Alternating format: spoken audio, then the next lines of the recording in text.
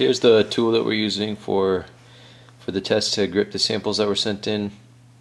We've just got two VGS 2010s on the tool right now. We have the Micro XI cartridge in each of the VGS's, and we have the B5 bellows cup, the chloroprene material.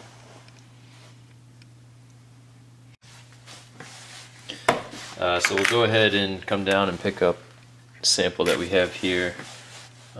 Pick up on the red dots. And you'll see we have a pretty good hold. You can manipulate the part how you want. It can be shaken. Can move pretty fast.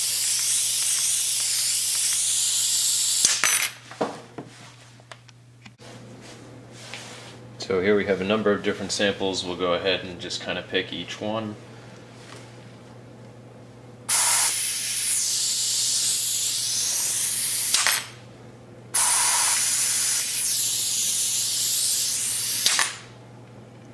And these samples don't have the red dots, but we'll pick them right about where the other samples are picked.